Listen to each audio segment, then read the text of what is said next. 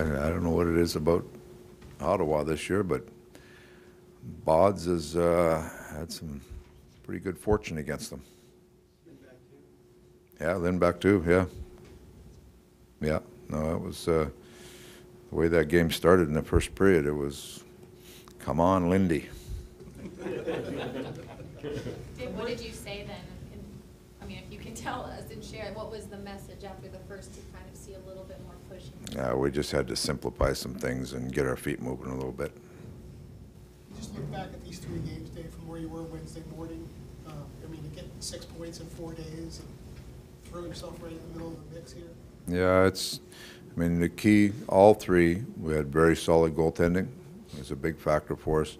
And, you know, there were some good spurts and some spurts that we had to bend, don't break kind of thing. And, you know, and that's, we've hung around all 3 games and found a way to win. So, real positive homestand. We knew this was going to be, you know, these 3 games are going to be tough. It's not just, it's tough physically, but tough mentally. You know, it's a challenge, 3 and 4 at home. That doesn't happen very often.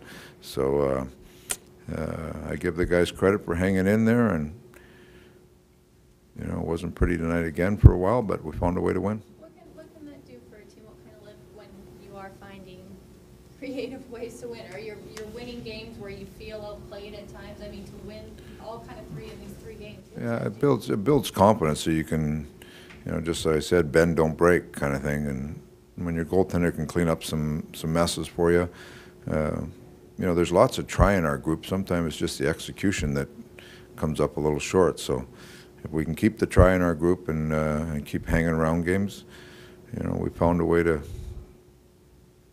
get some wins. So good fortune at home. We'll go on the road with a good feeling. You talked about the need to move your feet, and I know that was the message to Mikkel, that he's most effective when he's using his speed as an asset. Has he had a better stretch as a pro than he's been going through?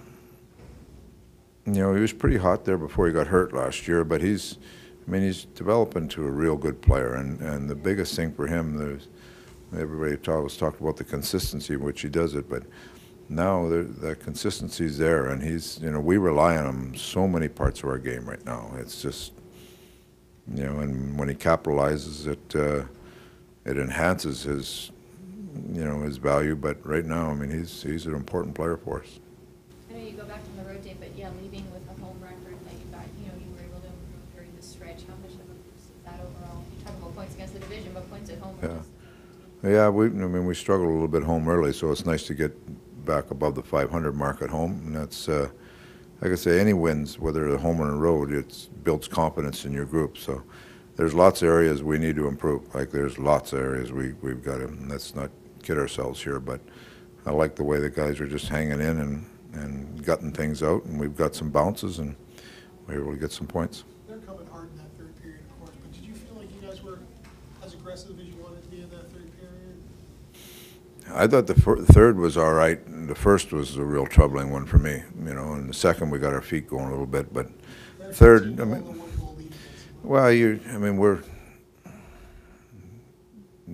up. We played last night. There's 3 and 4. There's a lot of reasons for them to just say giddy up and go.